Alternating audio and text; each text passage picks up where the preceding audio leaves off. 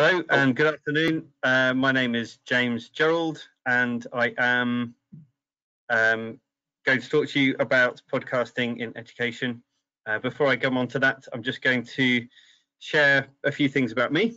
I'm Head of Computing at Daveney School in Beaconsfield.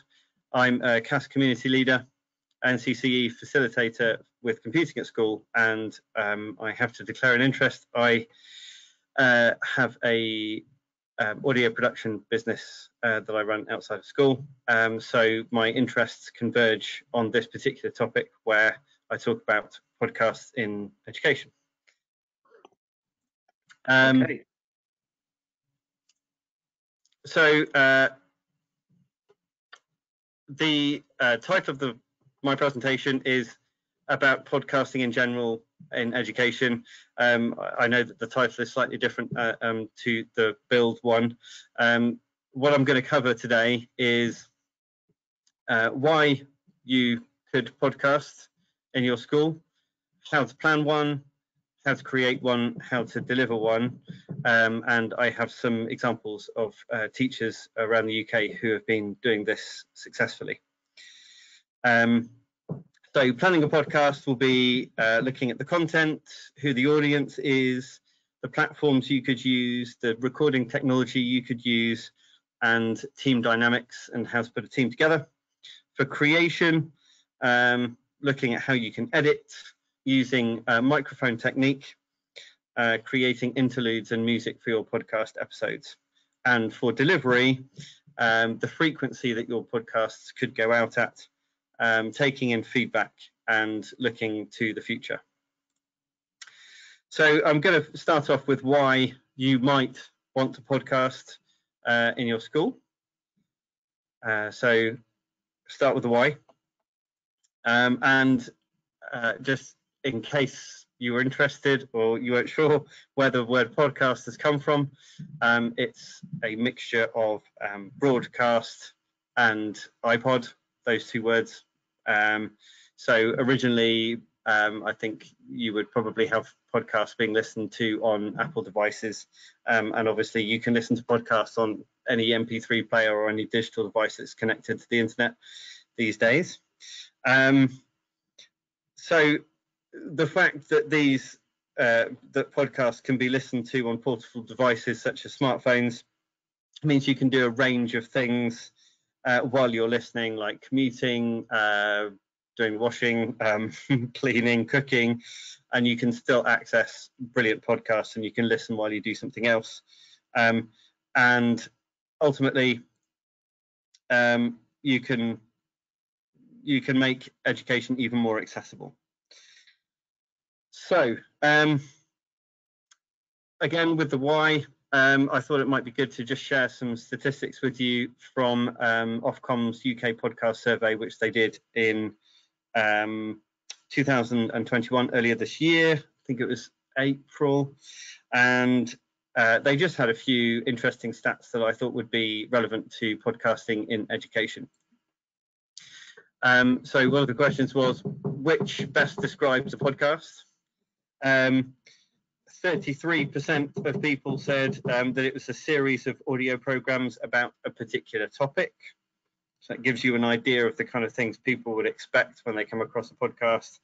And 25% of respondents said it would be a short speech-based audio piece that I can listen to at my convenience. So you may be, for example, watching this video having been recorded at your convenience, at your leisure. Why would you say you listen to a podcast? So why would people actually want to access a podcast that you might have made? 21% of people would listen to it for practical advice, and 52% of people would listen to a podcast to learn something new and improve their own skills or knowledge. And the types of podcasts that people listen to, 54% of respondents said it was for education. Incidentally, the highest category from this poll was comedy. So I think that was somewhere in the 70%. So people that take action as a result of listening to a podcast. What did they do? Well, 48% of people researched more about a topic that was discussed in a podcast. So they do their kind of own further learning on it. And 35% started following someone on social media that featured in that podcast. And 79% of people agreed with the statement, I feel more informed because of podcasts. So we're getting, I think, a general thread of the purpose of podcasts and why you might go about creating one. It is information and learning, self-development and communication. So in terms of pupils, we've got these educational benefits for why they might create a podcast. So this is podcast creation. These are just some of the skills that pupils could develop. And on top of these, you've got things like active learning to reinforce a concept that they've learnt. It's easy to do, it's quite time efficient and doesn't require too much equipment. And of course, podcasts are rising in popularity, so they're becoming a more and more popular medium for people to access learning and development. For teachers, again, this is just not a comprehensive list, but just some thoughts. Here are some skills that might be developed if you are a teacher developing a podcast with or without pupils. You might be doing it as part of a senior leadership team project or similar. It could act as part of teachers' CPD. It could be part of your objectives as a school. And podcasting could be used as a way of disseminating information within the school community and sharing with other schools, sharing ideas. So I think this is, oops, gone one too far. I've got a bit of a delay. So I like this idea. For the school community, podcasting opens new ways of communicating with others. And ultimately, I think that's what podcasts really do achieve rather well. I just wanted to share with you the NCCE scheme of work on podcasts, which is a year 4 unit of work. It's fantastic, it's comprehensive, it takes you through the process that I'm touching upon, which is from concept to delivery. And here on this video, I'm just demonstrating just how many resources there are available. You can see that there are 6 lessons there on creating a podcast with the year 4 group. And there's PowerPoints and accompanying documents and rubrics and the lot. So I highly recommend the NCCE scheme of work for podcasting, and indeed all of the NCCE schemes of work, which are all free, and you can download and use at your leisure. So on to the how. In my work with as audio shorts with my clients, one of the main questions I'm asked is, I really want to make a podcast. I really want to do a podcast because I know that they deliver high impact. I know that they can be really popular, but I just don't know where to start. So this is, I think, very common. If you're thinking that, then you are definitely not alone.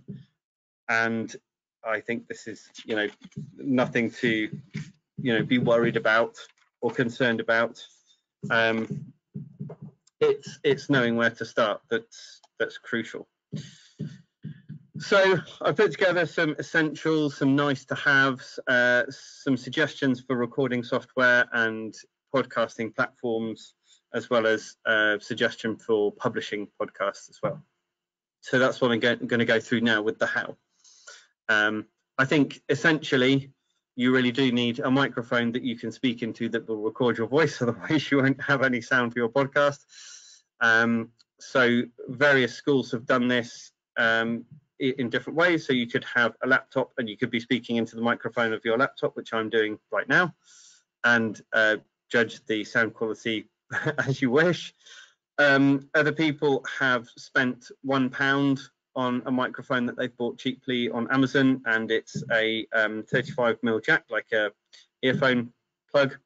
Plug it into the side of your device, and then you've got a microphone that you can hold and speak into.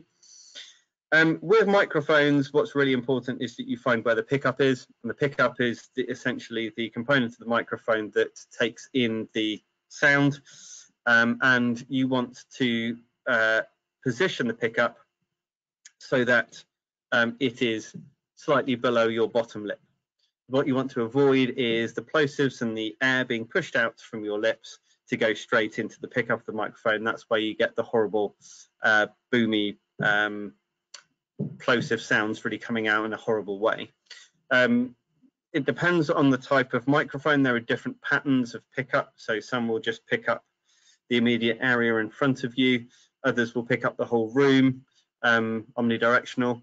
So others are kind of like shotgun patterns, which you need to be very close up to, kind of things that DJs use, and doesn't pick up any extraneous noise.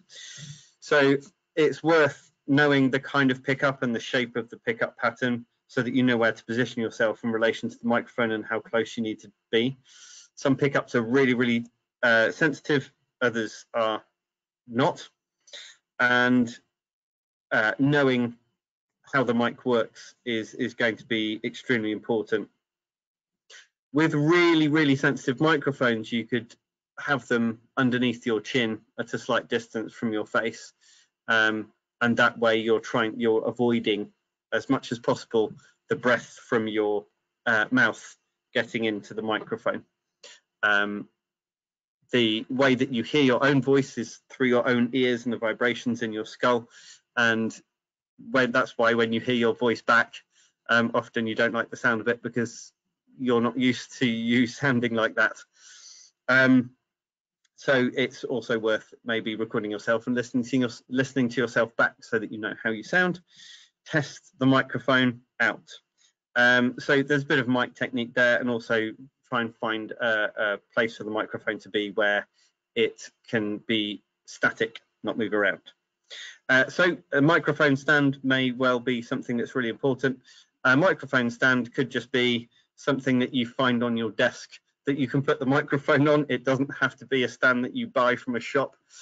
However, if you are using microphones with XLR cables, it's definitely worth getting a stand with possibly a shock mount that's going to not interfere with the pickup if it gets knocked by accident. So you could go from a budget of £20 all the way up to a budget of £200, maybe even £2,000 if you wanted to. Cables. There are XLR cables for higher performing mics. A lot of people tend to use USB cables. There are lots of USB mics you can get. My advice with types of connection is, if you are using USB mics, then you can plug and play into most laptops and computers, so that's quite handy. And with XLR cables, you will need an interface which will be a kind of middleman between your microphone and your laptop or computer. And the interface can cost in the double figures, maybe the triple figures. And the interface is a kind of a way of connecting your XLR to your USB. And the other thing with microphones, of course, is don't be fooled by looks, because a microphone's performance is dependent on the sound that it produces.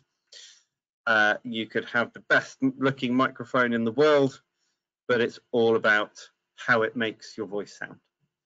So looks are absolutely not important when it comes to microphones. At my school, we have Blue Snowball microphones. They look the business, they look the part. Then probably not the best sound quality for their price point. So shop around, look around, do some research. Please get in touch with me and ask me. I'm very happy to help. if you just want to drop me an email or have a video chat, I'm very happy to talk through the options that you're looking at and help you with your solution. The trick is, I think, to not spend too much money, but get the kind of sound quality that you're happy with. It does not need to be a professional sounding podcast. You're going to need a computer, and on that computer will need to be some kind of recording and editing software, and with the ability to put your podcast on some kind of podcast distribution platform, which I'll come on to later. You can do all of this off an iPad if you have a fleet of iPads, or if you have teacher iPads that you want to use. But yes, you will need some kind of computer or handheld recording device, such as a Zoom H4n or a Tascam DR05. There are lots and lots of handheld microphone solutions. That's just two of them. And a quiet room, of course. So when I started recording in 2010 or something, every couple of minutes there would be a class walking by, and that would be picked up in my recordings, and we'd have to do it again because I'm a bit of a perfectionist. So a quiet room away from the rabble of your school would be a good thing to do. So nice to have would be a pair of headphones, so that you aren't distracted by other sounds around you, and also so that you can hear your voice or other people's voice straight into your ears, and we don't get mic bleed between mics if you've got more than one microphone. That can be a bit of a hassle in terms of editing. A pop filter or pop shield will protect from some of those plosives and some sibilants that will come out of your voice into the microphone, and can smooth out the sound before you even need to do any editing. An audio interface, which goes in between your computer and your microphone, which again, you can put some sound effects, or sorry, some presets on your sound for. If you already know that you want a bit of extra bass, you can just turn that up on your interface. And some interlude music, which will break up the segments of your podcast so that people know it's a new segment coming up. Here are just 6 options for recording. This is not a comprehensive list. These are some of the more popular ones. If you have, if you're open to Windows or Apple, you can look at Anchor. The Anchor app is available on the Play Store and the App Store. Audacity is available on Mac and PC, and it's free, as is Anchor, by the way. GarageBand is available only on Apple devices, but that's also free. Hindenburg Journalist is something that is a paid one-off software platform, and so is Logic Pro. You can use Logic Pro on Apple devices. And Adobe Audition is web-based and is a paid subscription. You can choose monthly or yearly, but I believe, I know you can pay yearly because I have it. Publishing and hosting a podcast, there's Anchor again. I've suggested Anchor for all 3 of these simply because it's free. It's developed through Spotify, and it's available on all sorts of devices. SoundCloud is somewhere you can upload episodes, and you can get play counts and things like that, and it's quite easy to access. Buzzsprout you pay for, so you get slightly more features, and the features that you pay for with Libsyn and Buzzsprout are things like stats and who's downloaded, more in-depth stats about who's downloaded what. And Libsyn in particular is quite good for, with one click, distributing your podcast episodes to multiple different platforms. So again, it depends on budget, but there's everything from the free Anchor all the way up to paid Libsyn, and they have different packages. So if you want to just record and publish all in one, it's free. You can see that the video towards the middle of the screen here is me just cycling through the options on the left hand side. So you've got these different colors here. All of these different options allow different features and allows you different flexibility with your podcast. So you've got library, music, voice messages. You can collaborate with friends, add and upload music. You can collaborate without needing to be in the same room. You can have people dial it into your podcast episode and leave a voice message, which can then be part of a segment. And then it's all dropped into the episode builder that you can see on the right-hand side, and you can edit it fairly easily. So you can see there's lots of music there, for example.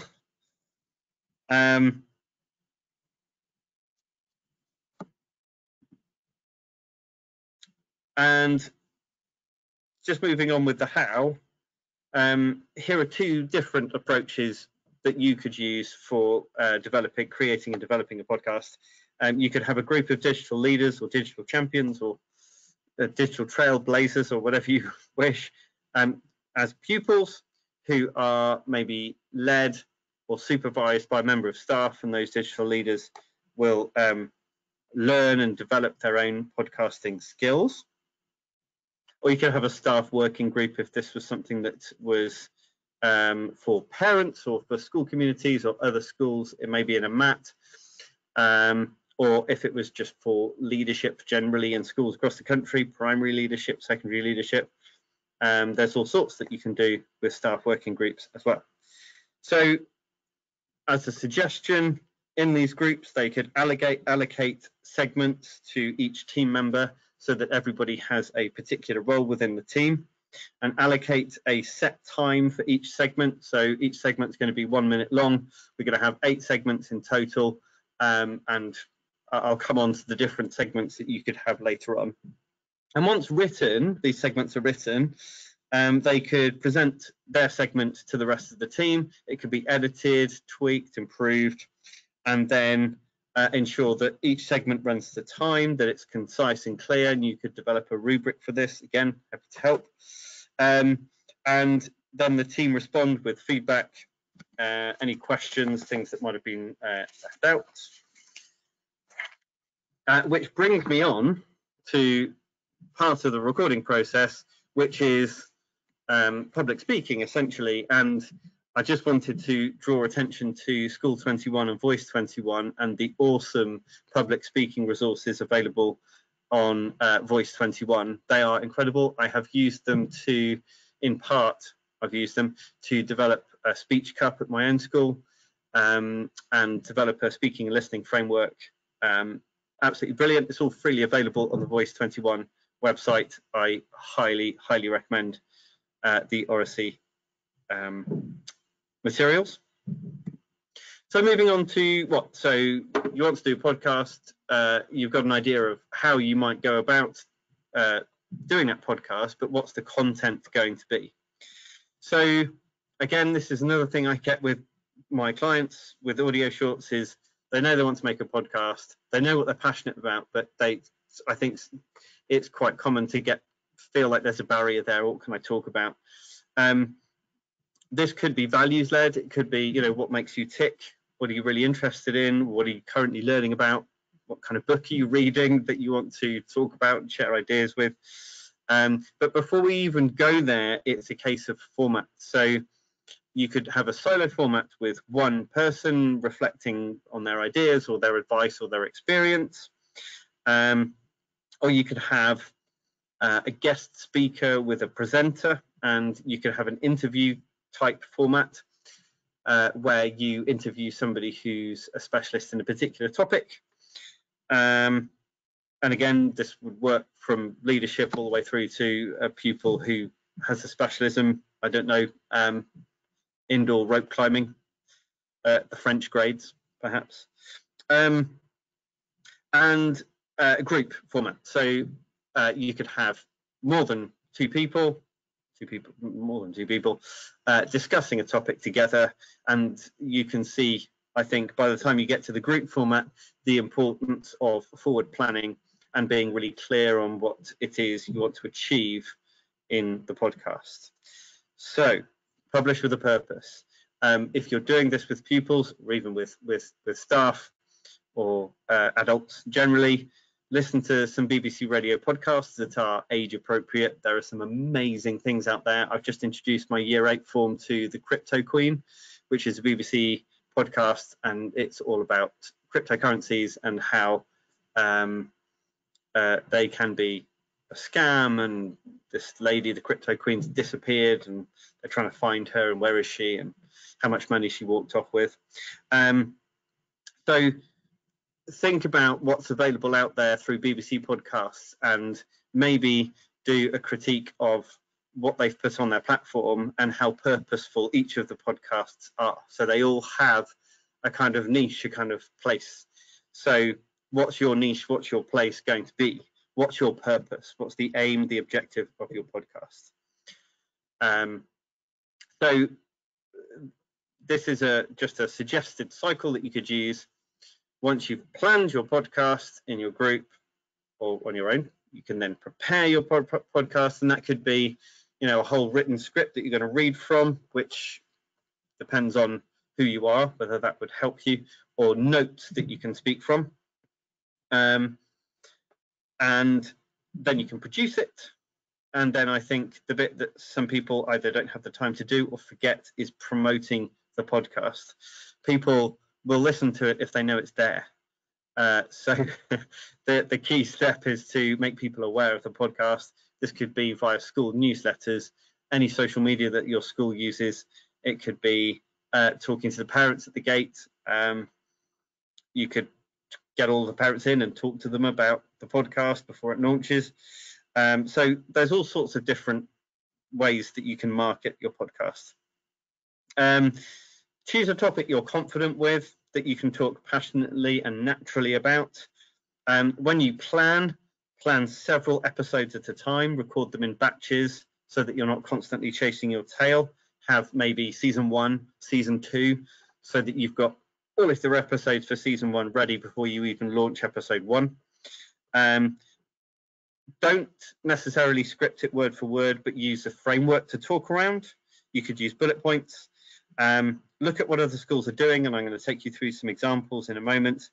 And I would suggest, but this is only from my own experience of working with my clients who are really keen to get people on board who don't realize that they need to listen to this podcast. Short episodes, under 10 minutes, is going to keep people's attention before they move on to something else. That will keep your content concise. You could have regular episodes so that people keep coming back for more. You could you could have a story that's in chapters and release 1 chapter per podcast, keep people on the edge of their seats wanting more, and develop a sense of interaction. And again, I'm going to come on to that later on. So here are some ideas. These are not, again, not a comprehensive list, but just some ideas that I think could work. If you were having pupils creating a podcast, they could create class news, they could do a weekly roundup, and the target audience would be parents and other pupils, sports results, awards, timings, etc. I think target audience here is crucial. So, for example, book reviews and book readings, your target audience is going to be parents and teachers, possibly some of the pupils as well. With class discussion, teachers and other pupils. With a field trip, teachers and parents. With audio diaries, everybody. And with plays, parents and teachers. So think really clearly about who's going to be listening, what kind of perspective they're going to be coming from. So here are some things that staff could develop. So you could have a senior leadership podcast for a senior leadership team or aspiring senior leadership staff in schools. And again, I mean, these bullet points are pretty self-explanatory, but you could have a podcast for teachers where one teacher hosts it like a kind of teach meet setup, where somebody says, I've just used this brilliant resource, or I've just tried out this brilliant approach in my lesson this week, and this is what I've learned, and I feel everybody should try blah blah blah. So you could have podcasting as a platform to really champion great ideas and innovation in education among staff. And with the whole school, you could have study guides with revision techniques. You could talk about metacognition and how that could apply across all of the curriculum subjects. There's loads of stuff on metacognition nowadays. There's a whole range of pedagogical approaches always coming through, and Cass has done some amazing stuff on that as well. You could have pupils versus teachers. It would be quite fun, a kind of quiz style challenge. You could talk about the history of the school, celebrating the history of the school, bringing the community closer together. You could have interviews, including with historical figures, a bit like hot seating that you might do in a lesson, a school newsletter, and you could review curricular content and tweak and improve, develop as necessary or as needed. So, in terms of delivering a podcast, I think it's really important to keep it manageable. Look at your timetable. Is one podcast a week too much? Is one podcast per month enough? And as I said earlier, record them in batches, release them periodically. Always have more than one in the bank that you haven't yet released. Keep ahead of yourself. I think interaction is something that initially is quite hard to get right, but I think once you get that interaction and you get into the mindset of how to make a podcast interactive, it could yield incredible results and participation, and you could get more guest speakers on, and you could expand your listenership that way. You could take pupil and staff voice as entry and exit data in terms of feedback. So you could look at or analyze a certain area of the school before the podcast, and then depending on what the podcast aimed to achieve, you could then do exit data, qualitative and quantitative, and then you could look at the impact that your podcast is having on your school community. And I think, importantly, always be open to innovate, change the format, look at what others are doing with podcasting in education. I may be experiencing network connection difficulties. Okay. I hope not. You're coming through loud and clear, James. It's all lovely. Good. Good. Just a red message flag there. Good. Always think about the future and how you can develop your podcast beyond what you're currently on. Always look to be developing it. Look at ideas. What other people are doing. So I interviewed a few people who have been podcasting with their school or as a teacher, and got some really good insights from them and some advice from them that you might find useful if you're thinking of starting a podcast at your school. So I spoke to the head teacher at Alderbrook Primary, and so if I just move this so I can see the quote myself. So the way that he's done it is during lockdown, he used lockdown as a catalyst to produce a podcast, and he lent on one of the parents who really knew what they were doing in terms of mics and recording, borrowed an omnidirectional mic, uploaded his recordings onto Google Drive, shared them with the parent who did his magic, and as a result, he's now looking to set up a podcast club, but obviously looking at how the restrictions are going to change things in that way. But so I think this is an interesting message about using parents' expertise. If you know your parents best, if you think you can approach some parents about this or put an email out to your parents and ask for expertise to help get you started, that could be one route into it. And there's a success story right there. Right. So I spoke to Shelley, who until recently was deputy head teacher at Sudbury Primary. She, I think, is a wonderful example because she now runs her own business in recording. She does voiceovers, and she's worked with mental health. So I've written it down. Yeah, Mental Health Foundation and City and Guilds. So I think Shelley is a lovely example of how you can turn something that you were curious about initially and wanted to get started into something that you can do outside of school with meaning and purpose. So initially, Shelley used YouTube to upskill herself. She found coming up with topics tricky, as I've mentioned before. They had to be relevant for the pupils and keep them engaged. But she wanted the podcast to be separate from their normal learning.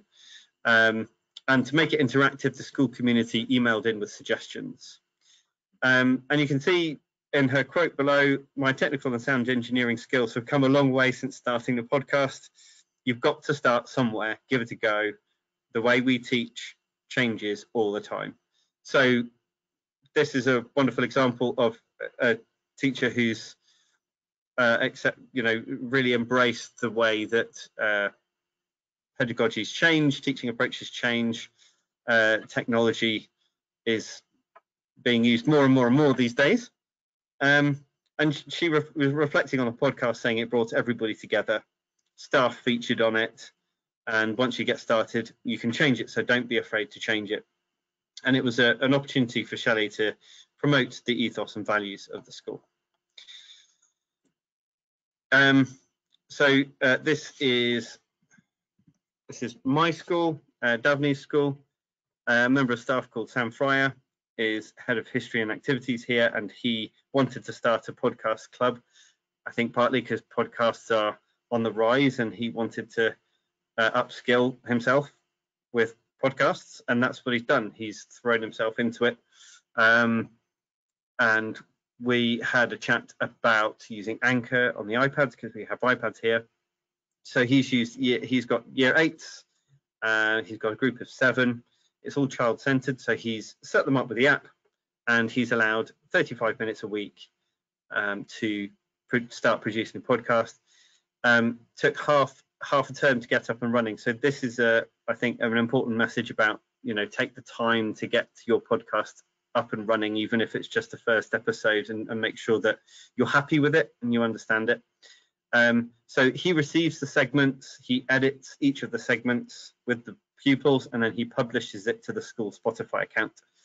And yeah, he does want people to bear in mind the length of time it takes to initially set the podcast up.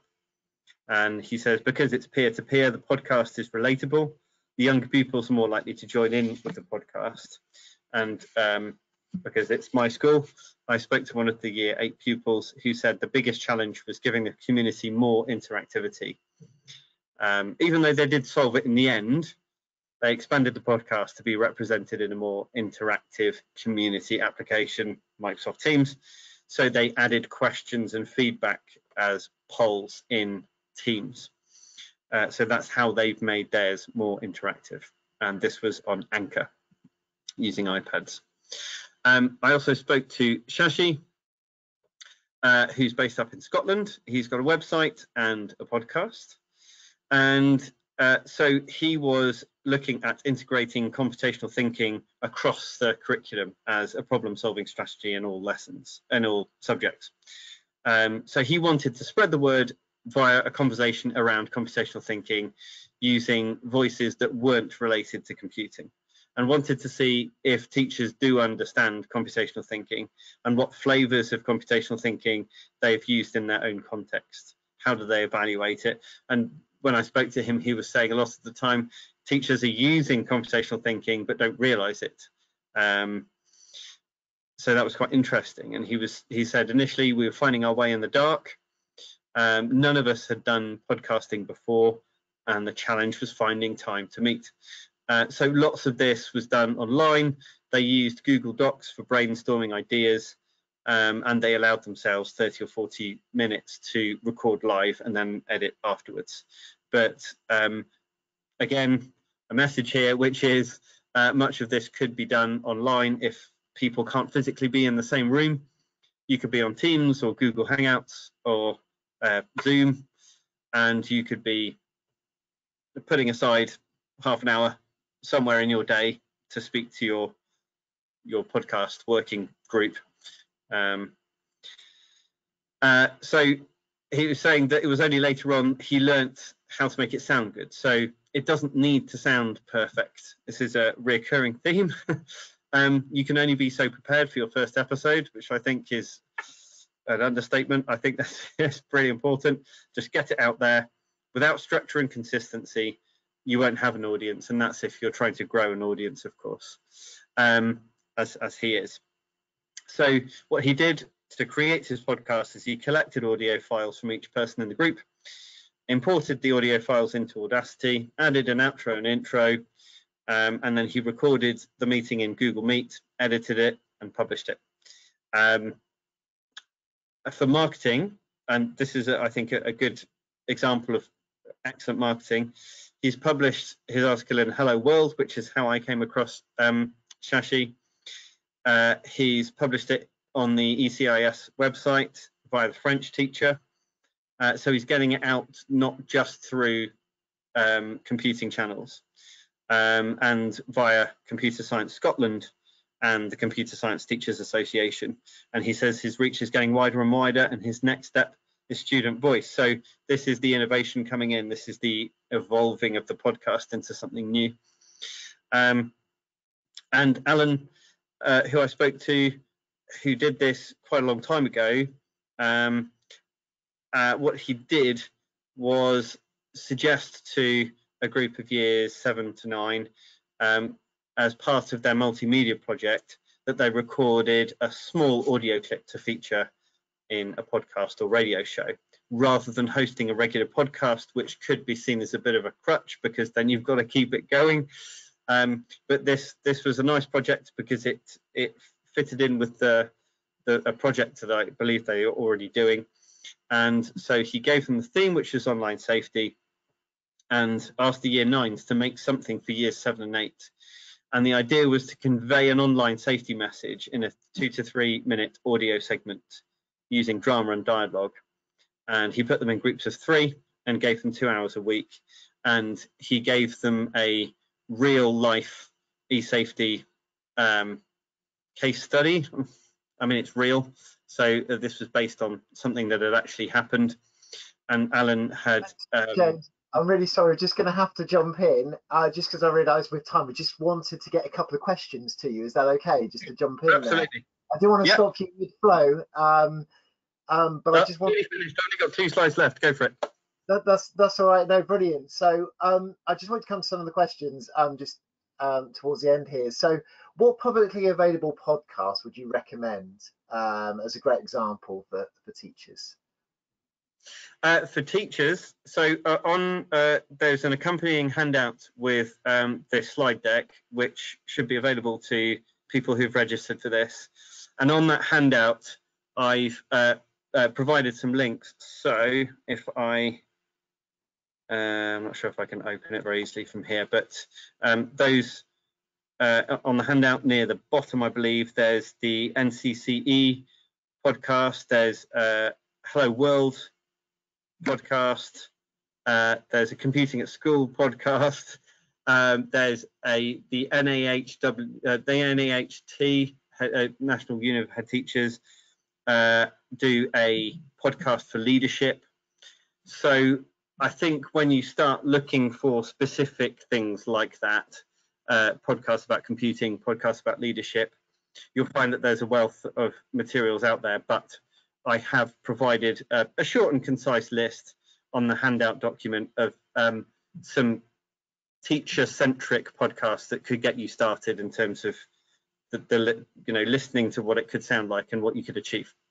Great, thanks, James. Yeah, and those handouts are definitely available to everyone. You'll just see that in your kind of expanded bar. Thank you. And then, James, just to finish off, really, if anyone wanted to get in touch for more details, you've got so much to share, as we can see.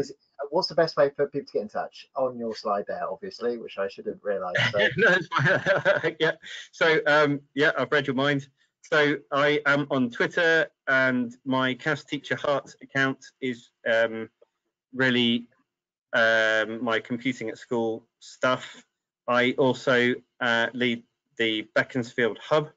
So if you are registered on the Computing at School website and you search for Beaconsfield Hub or James Gerald, spelling's there, a bit of a funny surname, you will find my hub, and you are very welcome to join it, especially if you're in your area. Always welcome new members. So you could get in touch with me via Twitter or Computing at School website, or if you are on Facebook, you can find my audio shorts page, which has got all of my contact information for my audio shorts business. And between, as a teaching community, I'm very, very happy to help people out with their podcasts for education. Obviously, on a voluntary basis. So, I'm not going to start treating people like clients or anything.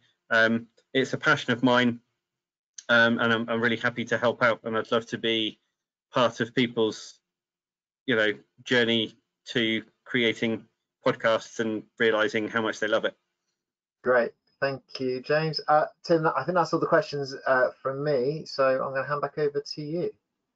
Thanks very much. I'm just going to do a little bit of summary towards the end. I think your passion definitely comes across, James. So thank you so much for sharing so much insight. And I actually also hope that today's session has inspired many of you to think about podcasting yourselves, and and how you can integrate podcasting into your teaching and planning. And it clearly, what's really nice is showing how beneficial it is for learning.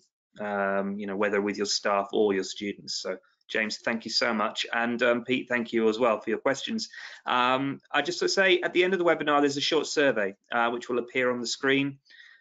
We would be immensely grateful if you could take just a minute to complete the survey, and a recording of this webinar will be available imminently, and also hopefully also on the CAS YouTube channel pronto. We've still got 2 days to go on the CAS Virtual Showcase. So still a number of great sessions, for example, 5 o'clock. If any of you are on Instagram, which I know some of you are, head over to Instagram on the Computing at School Instagram page, because we're doing a live session with people like Bethan Ware and Hayley Winter. If you're on Instagram, you'll know who these people are. Top tips on using teaching in early years. And then we've got sessions tomorrow on microbit and Arduino, and the great Jennifer King from Microsoft is doing a session on their Explore the Digital Digital Future program, which I think is a really cool program. So get booking if you haven't done so. James, thank you again, and that's us done for today. So thanks for joining, and thank you, have a lovely rest of your day, everyone. Thank you, and bye-bye.